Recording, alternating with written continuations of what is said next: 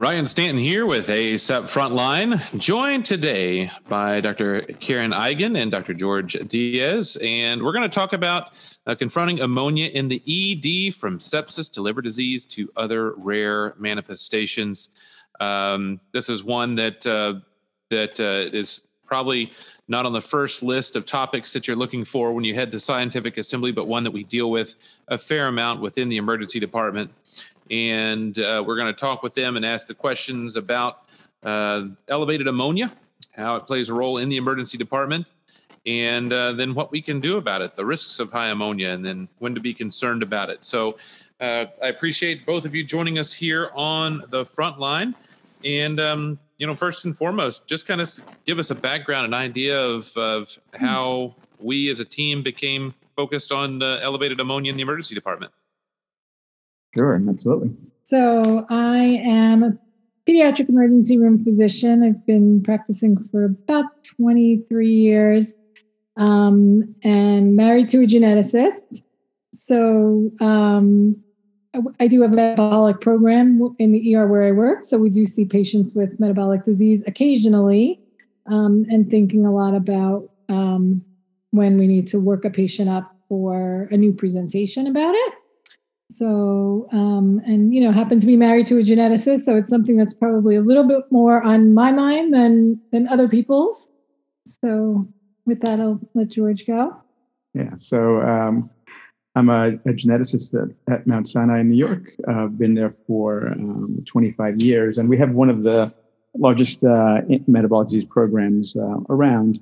So this is kind of my bread and butter. I'm a site PI for the Rare Disease Clinical Research Network, urea cycle disorders clinical programs. And so really, these types of patients are my strong research interest. And so I manage a lot of patients with this condition, and have consulted with a lot of folks kind of in the region and around the country. Let's just walk through some of the basics. Let's start from the beginning here, and let's just go with some of the things that are going to tip us off in the emergency department to start looking for ammonia as the culprit, an elevated ammonia level, hyperammonemia. And I knew that this was going to be one of the words. Like, my mom has trouble saying cellular. Hyperammonemia is one that it's going to trip me up for some reason. The entire time. I'm just going to say that it's maybe my, from being here in central Kentucky, that something in the water makes it difficult to put those letters together. But let's talk about some of those common symptoms and presentations that may warrant a consideration and further investigation of elevated ammonia levels. Yeah. So I'll kind of start off with the metabolic genetics perspective. Hyperammonemia is really nonspecific. It's problematic because it can present really at any age. These diseases can present commonly in infancy, and so this is where you learn about it in medical school. Kind of the hyperammonemic crisis with OTC deficiency and so on. But patients can get unmasked if they have an underlying predisposition to a hyperammonemic condition at any point in life, and the symptoms are generally vague initially. So even in infancy, it's pretty vague. So you've got some change in mental status. Patients might get a little bit hyperexcitable. If they're older, they might actually start to act differently, a little aggressively, and then you get a little bit of depression of the sensorium, and they'll start to really kind of cruise on into coma. Before that happens, usually they'll get nauseous and they'll start vomiting. So the high levels of ammonia are going to trigger this gut response. They'll be vomiting. So that's frequent, but that doesn't sound, really specific. That could be any patient. So a vomiter in the ER is just nothing that you're going to be too concerned about. And that's part of the concern. The real risk for these patients is they come in, they look like every other patient, and you're going to miss the opportunity to intervene, because as the ammonia gets progressively higher, you get increasing neurological damage, and eventually becomes irreversible.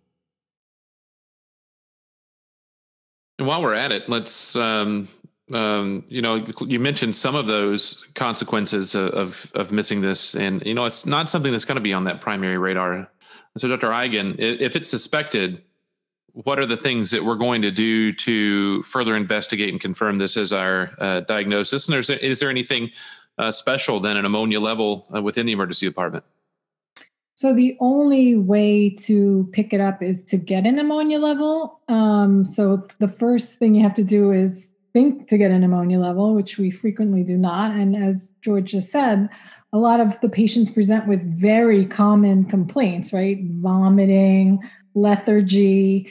These are things that we see all the time in the ER. So you really have to have a little bit of a suspicion before you even order the test. And then once you order the test, you have the added challenges of getting the specimen done properly to the lab, quickly, processed quickly, because it's, very commonly get erroneously high levels if the test is not done correctly. So it's not an easy thing to do. It has to be a free-flowing sample, right? I'm sure you know, and that's not an easy thing to accomplish, especially in a dehydrated patient or a young patient or even an elderly patient. So it's again, first step is thinking of it, ordering it, and then getting the test. So with that in mind, Dr. Diaz, in your experience, this isn't clearly part of the standard panel that's going to come in, especially, altered mental status, confusion, whatever it may be. When somebody comes in the emergency department, a lot of times it does have to have a high index of suspicion. And so it probably is ordered on a significant minority of cases. And even then potentially, once we don't have another answer for the syndrome or the symptoms that are presenting.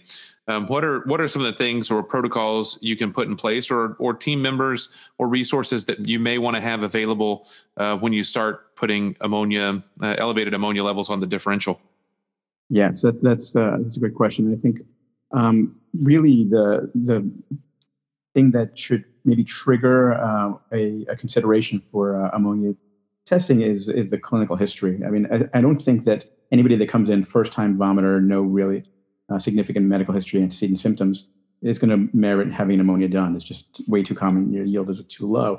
But if you've got somebody that has a recurrent history of unexplained vomiting, somebody that after every holiday, Thanksgiving, big protein load, is vomiting.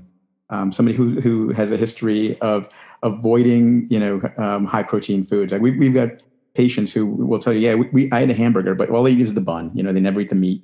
That kind of thing. So again, it all comes back to index of suspicion. You ask a couple of questions, and if it's suggestive, then maybe you'll think, okay, this is somebody who is got some aversive behaviors with food, has had this happen a few times, and kind of has improved, and nobody really knows why. Maybe then you can consider.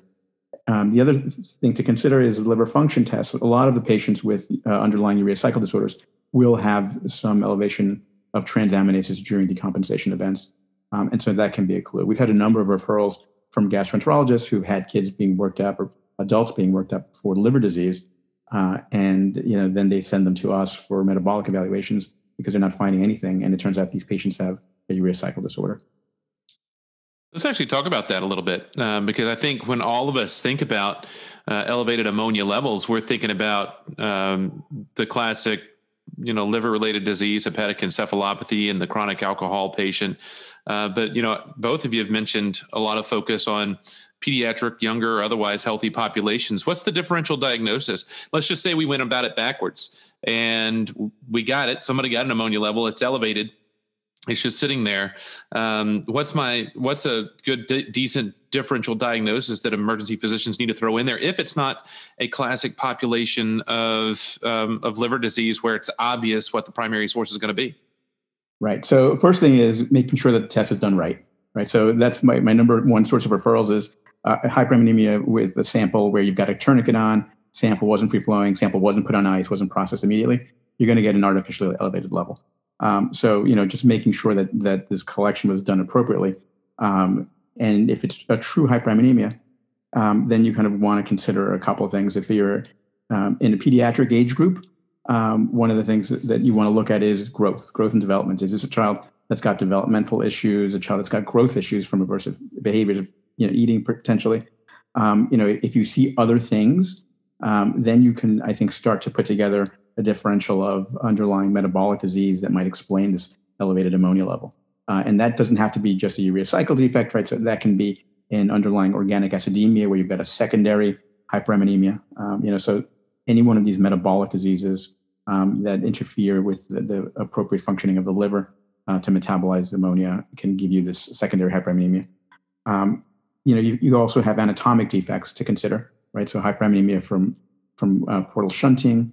If you're talking about an older age population, think about medication. So valproic acid is kind of a classic that can cause elevation of ammonia and kind of affecting the ability of the liver to process appropriately.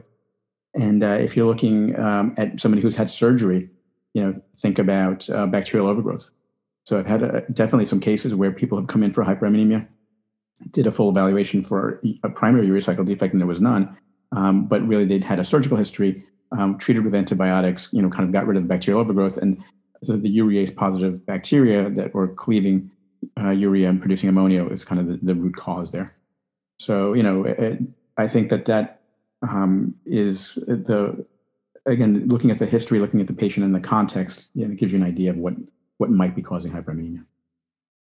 And, Dr. Eigen, Dr. Diaz was mentioning some of the challenges with the testing and getting the tests. And that's actually something, I teach my students quite often, is if you get a test that is significantly abnormal that you're not expecting, the first and foremost thing is to recheck the test or confirm the test, especially when you're dealing with electrolytes, but ammonia sounds like it's similar.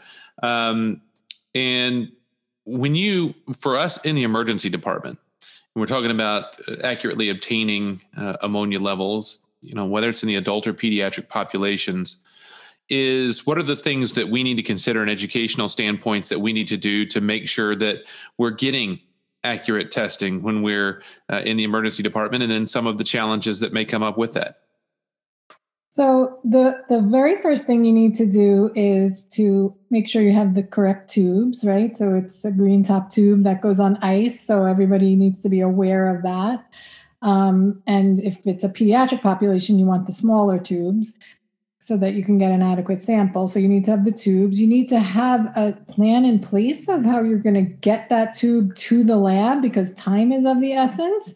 And then you need to know that your lab knows how to process it. So if you sent the test and it's an hour and a half has gone by and you don't have a result, that increases the likelihood that you're going to get a false positive, because if the blood is sitting around, it may not be an accurate level. So it's really about having a plan in place, which is a lot easier in a center where you see metabolic patients regularly, because then you're doing the test sort of, periodically. And so you can sort of test your planning. But if you don't do it regularly, probably the first time you send it, you're going to get an erroneously high level. And it's something that you have to always consider, especially if the other labs are normal, which frequently they are. I mean, sometimes you get the little clue of the elevated LFTs, but many times, you have a kid who maybe has a little bit of a low blood sugar, so that explains the lethargy, and the LFTs and everything else is normal. So it's really important to sort of do a dry run of the process with your ER and with your lab, and what your phlebotomy team is capable of, or your nurses are capable of. And sometimes it does take a doctor going in there and doing an arterial blood draw to get a reliable sample.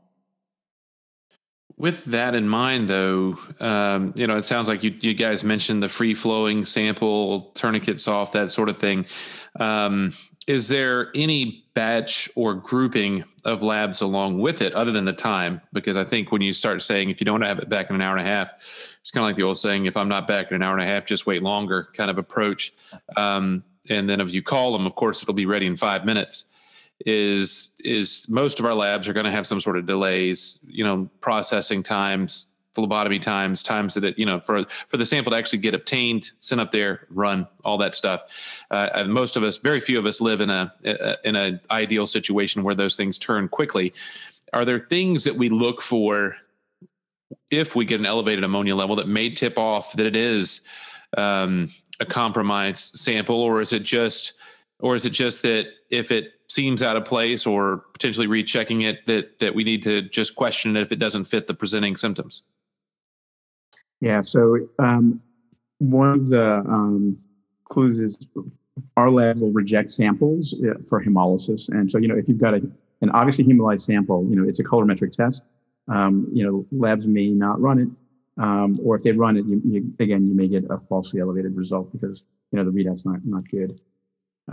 So that's definitely something that you want to you can actually maybe spot check that, but the lab will let you know if the sample is inadequate from hemolysis. The rest of it, like with time, you're kind of getting metabolism going on in the cells in the sample over time, and so there's nothing you can do at the point of collection, unless that there's a tourniquet on. So that's going to artificially elevate the ammonia. But if you're free flowing and it's on ice and the sample went in good shape, but it's not getting processed in the lab, there's really no way to know, and that's just you watching the clock. To be honest with you, sometimes I just give it a shot with the labs that are initially drawn. And if it's normal, you don't have to worry about it, right? So even if the blood was taken with a tourniquet on, if you have a normal ammonia that's run in a reasonable amount of time, then you can take that off of your differential. So if it's elevated and I don't feel sure that it was a great blood draw, then I'll repeat it. Yeah. When you see with the blood samples, like a lot of times now we're using these, using the ultrasound guide, getting more middle veins as opposed to the really superficial veins with the challenging sticks. Does that tend to behave better because the less tourniquet impact, or does it really not matter? And we just need to try our best to make sure we just get the free flowing sample, no matter that source minus a deep line, which we all know that source there. Yeah, I'm not aware of any data kind of looking at that. That's actually a really interesting question. Whether there's going to be a variation, depending on how deep a vessel lies. So I think for now, absent any data, I would suggest doing a good free flowing sample and I think that's a great thought because we are doing a lot more ultrasound guided procedures. But once you are talking about that, then you have a physician in the room already, and then you may as well just get the arterial sample, So, but if in that case, I think you probably could get a more reliable sample. It's something to think about for the future. Gives you an opportunity for some great research coming up. Congratulations. I just gave you work to do. I'm going to name my R1 grant after you. It's going to be great. Oh, that'll be awesome. That'll be something that I never would have ever seen coming, was one, me being involved with or any research named after me, and two, it having to do anything with ammonia. But that would be awesome. And it would be cool to find out stuff because I do love some ultrasound guided IVs. But now we've got the information. We've got a great sample. Everybody's done everything correctly. The lab is behaving. Everything comes back in a timely fashion. We've got accurate numbers, and we have an elevated ammonia level. Now, we're not going to delve into the treatment aspect of this because we really want to just look at the ammonia itself, and then, what are the resources in terms of folks to help manage. And because once we have it, now we have to do something about it. Like the whole idea in the emergency department, don't go looking for something unless you can deal with it or have a plan for it once you find it.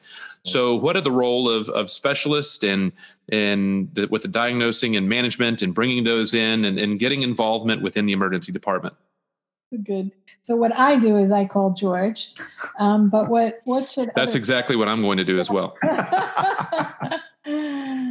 What should other ERs do? Yeah. So, I think if you're in an academic medical center, generally this is a no-brainer because you've got your consultants plugged in. If you don't have genetics, usually there's endocrinologists or somebody kind of plugged in for metabolic disease. I think that the care team for any hyperammonemic patient that's primary hyperammonemia should always involve a geneticist at some level if it's kind of a distant consultant or patient managing directly. We always involve nephrology because the need for dialysis in extreme hyperammonemia. So you kind of got to look at the level and see if you've got a patient that's obtunded and the ammonia is in the hundreds. The need for dialysis is probably going to be jumping at you pretty quickly. So you want to engage nephrology really early in the game and kind of get them ready for that possibility. because the rest of the management really is about preserving the brain, and so the brain is kind of getting is swelling over time. You're going to get cerebral edema as a consequence of high and sustained ammonia levels. So that's kind of where you need to aim your team. When you're sitting in our community hospital, most of the folks listening are going to be community-based physicians, and it's like today. I had a patient ask me to call and have so that their endocrinologist could come see them in the emergency department. Of course, during a pandemic, and I laughed so hard that I almost passed out because I don't know that if we gave them a map and sent them a Google pin, they'd necessarily be able to find the emergency department. Because most community facilities and community physicians, endocrinologists aren't necessarily going to frequent the emergency department. You can refer. We have great referral. They're happy to see our folks, but really don't do any of that urgent-based stuff. So most of our physicians out there are going to be in a community-based system where they're not going to have the geneticist. They're not going to have the endocrinologist at ready standby. Of course, the majority of ER time is after hours or off hours. And so not necessarily any clinics open that you can call and run it by folks. What if I get this number, if I get this elevated number, and it's not an easy explanation in terms of what's going on, or if I'm looking at it in a pediatric population, looking at some of the congenital or developmental issues, when we call that tertiary referral or academic center, what are we asking for and what are we looking for? Right. So if you're managing somebody who is got a high ammonia level, is obtunded, and is going to need some tertiary care, you're going to want somebody that can transport that patient to a high level of care rapidly. And again, with hyperammonemia, you don't necessarily need a metabolic geneticist. As the first step, you need somebody that can drop that ammonia quickly. And so that typically means getting them to a center where they can do dialysis, stabilize the patient, and kind of move them along to a specialist for longer term management. The other thing that really is important here is for patients that have an underlying metabolic disease, catabolism is really kind of their enemy. And a lot of these patients usually will have had some kind of viral syndrome. They've had vomiting, gastro, something kind of tips them over. So it's really important to try to reverse that process. And usually that means giving them some dextrose, giving them some source of energy while they're unable to, kind of take anything in orally to kind of replete their energy. So that's something that you can do in the ED. If you've got a patient that has a high ammonia level, just fluids, kind of basic electrolytes isn't going to really get at the root problem, which is sometimes just, they need energy. So you give them some dextrose, give them D5, D10, whatever you got, that can kind of help stabilize them. And then you can move them along. I'd like to get both of your thoughts on, this aspect of things. And because I think we all know, anybody been in emergency medicine for a while knows that ammonia level is not by a number. It's not a linear scale of this number equals this badness. Depending on where somebody sits on baseline, the high number for one is going to be basically nothing for the other. Whereas that high number that's nothing for one can be, it's going to be life-threatening, debilitating for the other. What are the things that the emergency and acute care physicians and other healthcare providers need to look at to say this number is not only a significant number, but a time-sensitive number that they have a high likelihood of near-term deterioration for both the adult and pediatric population? Do you have a number, an exact number? Yeah, so that's very. It's not going to be a number. I know it's not going to be a number, but you've got a number now. What signs or symptoms or presentations do I look for to say, oh crap, this is now a really time-sensitive situation? Yeah, so it really is mental status. I've been kind of talking about the brain the whole time, and kind of as the brain is sitting there, getting hit with this higher increasing level of ammonia. It's starting to swell. And so if you've got somebody who initially presented with some vomiting and some, altered mental status, a little bit of belligerence, whatever, and now that patient is starting to become, obtunded and then becoming unresponsive, you're very, very time sensitive at that point. You got to act very rapidly because you're at risk of herniating. And so that's really an important piece. I've definitely been engaged in cases where patients were sedated and, kind of because they were vomiting and really agitated, they had their airway protected, so they were intubated. Now nobody knows what their mental status is, and they were kind of just sitting there waiting for a consultant. And all this time, their brain is swelling, and then they ultimately herniate. So, I think that's the number one thing. You got to look at mental status, and once they're, kind of looking comatose, you got to move fast. So this is the whole point of intervening early.